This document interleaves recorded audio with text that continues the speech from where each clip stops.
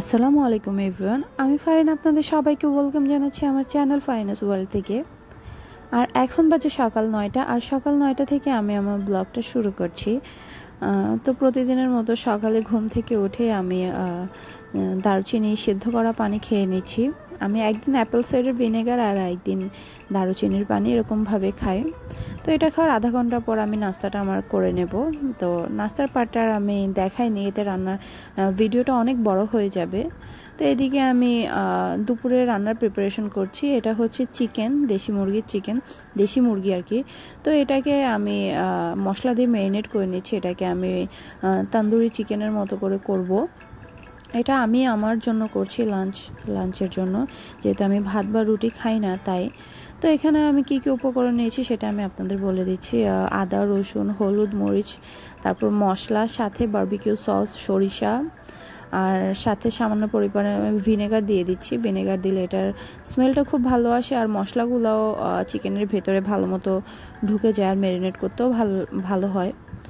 তো আমি সব কিছু মেখে মশলাগুলো মেখে এটাকে আমি 1 ঘন্টার জন্য ম্যারিনেট করতে রেখে দিব নর্মাল ফ্রিজে।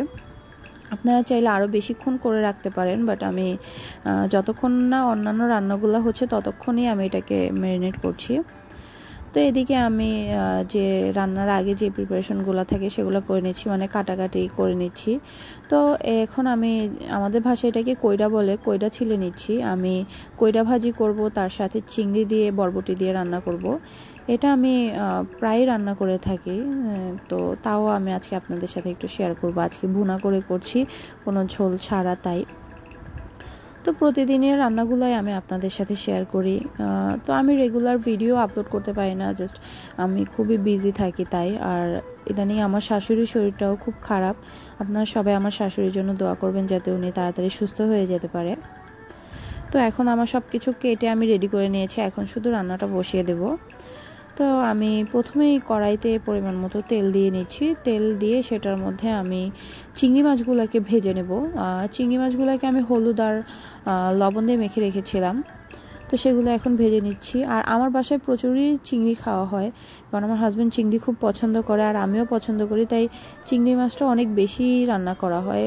হয় শিমের বিচি হোক, না হলে মানে যে কোনো আইটেম দিয়ে আমি চিংড়ি মাছ রান্না করি, শাক দিয়েও রান্না করি। তো এখন আমি এটার মধ্যে সামান্য পরিমাণে আলুও ভেজে নেব লাল করে। আমি আলু দিয়ে বরবটি দিয়ে রান্না করব চিংড়ি মাছটা, কাঁচামরিচ দিয়ে। তো এখন আমি আলুগুলা ভেজে তুলে নিচ্ছি, আর সেম তেলের মধ্যেই আমি পেঁয়াজ দিয়ে নিচ্ছি, পেঁয়াজের কুচি। তো পেঁয়াজের কুচিটাকে আমি ভালো মতো ভেজে তারপর এটার মধ্যে আমি লবণ দিয়ে নিচ্ছি পরিমাণ মতো, সাথে দেব হলুদ পরিমাণ মতো, আর সাথে দেব হচ্ছে মশলা। এখানে আমি কাঁচামরিচ দিয়ে রান্না করছি, তাই এখানে আমি লাল মরিচ অ্যাড করছি না। তো এখন এটার মধ্যে আমি দুটো টমেটোকে কুচি কুচি করে কেটে রেখেছিলাম, সেই টমেটোগুলাকে দিয়ে নেব, এবং এটাকে ততক্ষণ কষাতে হবে যতক্ষণ না টমেটোগুলা এটার মধ্যে একদম মিশে গলে যায়। তো এটাকে এখন আমি কষিয়ে নিচ্ছি। এ তো আমার কষানো হয়ে গিয়েছে, আর তেলও উপরে উঠে এসেছে, আর টমেটো গলে গিয়েছে। এখন এটার মধ্যে আমি যে বরবটিগুলোকে লম্বা লম্বা করে কেটে রেখেছিলাম, এই বরবটিগুলোকে দিয়ে দেব, আর এটাকে ততক্ষণ পর্যন্ত রাখবো যতক্ষণ না এটা সেদ্ধ হয়। আর আমার ভিডিওগুলো যদি আপনাদের ভালো লেগে থাকে অবশ্যই আমার ভিডিওতে লাইক দেবেন, আর কিছু জানার বা জানানোর থাকলে অবশ্যই কমেন্ট করবেন আমার ভিডিওতে। আর যারা আমার চ্যানেলটি সাবস্ক্রাইব করেছেন তাদের অসংখ্য ধন্যবাদ পাশে থাকার জন্য, আর যারা সাবস্ক্রাইব করেননি তারা আমার ভিডিওগুলো যদি আপনাদের ভালো লেগে থাকে তাহলে অবশ্যই আমার চ্যানেলটি সাবস্ক্রাইব করে দেবেন। আর সাবস্ক্রাইব করার পর অবশ্যই বেল আইকনটি প্রেস করে দেবেন যাতে আমার সকল ভিডিও নোটিফিকেশনগুলো আপনাদের কাছে চলে যায়। আশা করি আমাকে আপনারা সবাই সাপোর্ট করবেন আর আমার পাশেই থাকবেন। তো এদিকে আমার তরকারিটাও হয়ে গিয়েছে। তরকারিটাতে আমি সামান্য একটু পানি দিয়েছি, শুধুই মাত্র একটু আঠা আঠা ঝোল হওয়ার জন্য। তো এটার মধ্যে আমি ধনিয়া পাতা দিয়ে আমি চুলাটা অফ করে দিচ্ছি। আর সাথে আমি রান্না করেছিলাম পাতলা ডাল আর ভাজি, কইডা দিয়ে আলু দিয়ে চিকন চিকন করে ভেজে রেখেছি। সাথে রান্না করেছি তো চিংড়ি মাছ তো আছেই, আর ভাত তো অবশ্যই ঘরের সব মেম্বারদের জন্য। তো আমার রান্নাবান্না কমপ্লিট হয়ে যাওয়ার পর আমি অলওয়েজ আমার চুলাটাকে ক্লিন করে ফেলি জালি দিয়ে ঘষে ঘষে, কারণ রেগুলার ক্লিন না করলে চুলাটা অনেক বেশি ময়লা হয়ে যায়, আর পরিষ্কার করতেও অনেক বেশি কষ্ট হয়।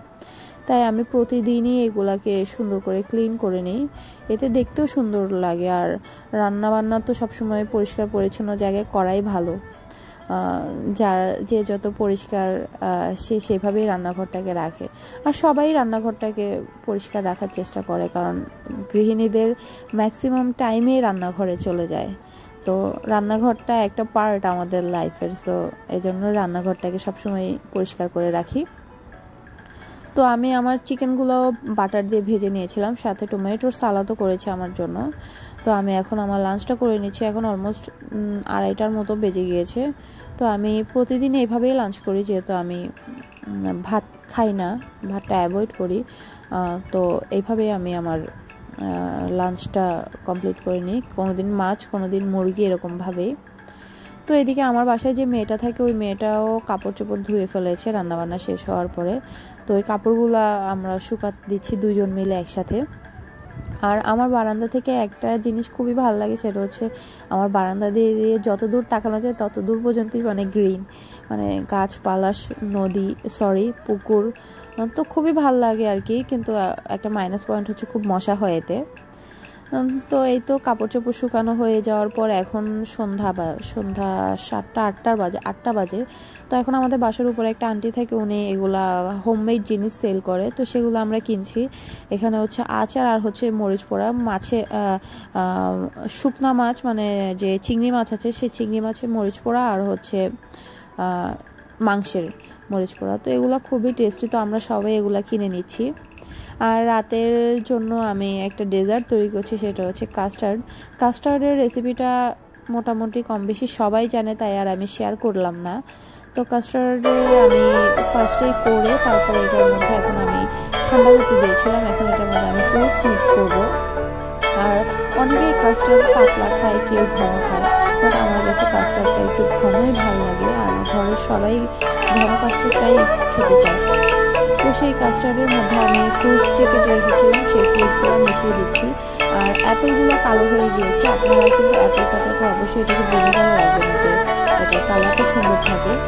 বাট যেহেতু আমি কাস্টার্ডে দিব, তাই আমি এটা ভিনেগারের মধ্যে মিক্স করি নাই।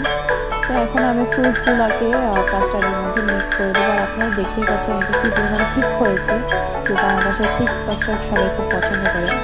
তো এখন এটাকে মিশিয়ে আরও কিছুক্ষণ আমি এটাকে ঠান্ডা করে তারপর সার্ভ করে নেব। আর রাতে ডিনারের পর একটু সবার থেকে একটু ডেজার্ট টাইপ আইটেম খেতে ইচ্ছা হয়, তো এই জন্য এটা করা। তো এখন এটা আমি সবাইকে সার্ভ করে দিয়েছি। আর আজকের মতো আমার ভিডিওটা আমি এখানেই শেষ করছি। নেক্সট ভিডিও দেখার আমন্ত্রণ জানিয়ে আল্লাহ হাফেজ।